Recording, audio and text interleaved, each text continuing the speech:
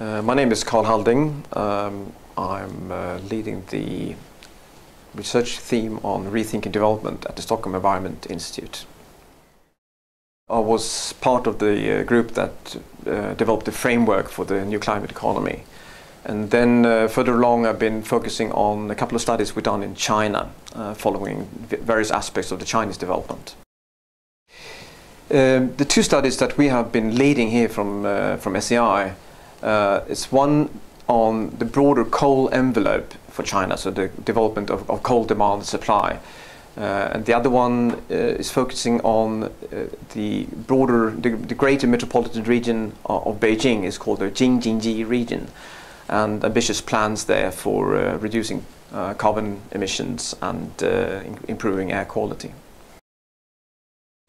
The coal envelope study has looked at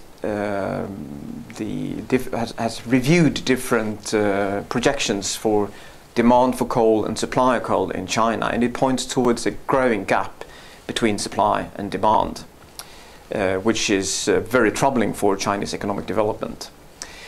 The Jing-Jin-Ji study has reviewed initiative by the Chinese leadership, the current leadership under President Xi Jinping, to hold up the broader Beijing region as a development template for urbanization in China. So we have followed the plans and looked upon how realistic they are. The economic miracle in China started off in light industry and toys and things like that, where China had a comparative advantage.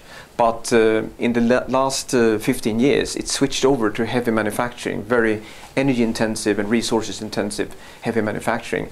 And that's an area where China actually doesn't have comparative advantage. And that has led to accelerating emissions of carbon dioxide, for example, and a very resources intensive development that has not been good for China and not good for the world.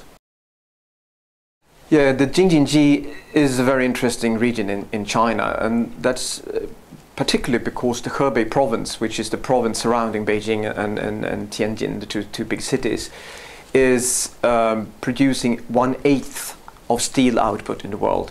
And they were a fairly minor producer as late as early 1990s. So there is a remarkable boom in steel production capacity in that very province that is global scale. And that's a development that's been driven largely by subsidies, Chinese subsidies. So it's